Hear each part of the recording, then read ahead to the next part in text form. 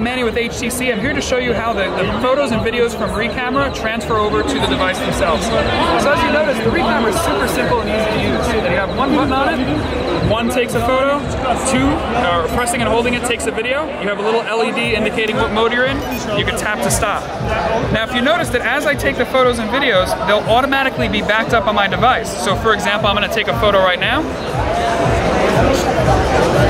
It says capturing, and then in just about a second you see that photo pop up on the device itself. Now the software on the phone has a couple different features. One, that you could actually enable auto backup, where as it transfers the photos from the camera into the phone, it'll delete the photo from the camera and automatically upload it to the cloud.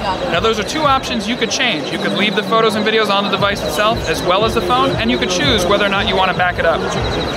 We also have a remote viewfinder, so I could tap on this camera icon, it'll bring up the camera, connect to the camera directly, and enable me to use my RE camera as a remote viewfinder. So from here, I could take time-lapse videos, photos, or another video itself.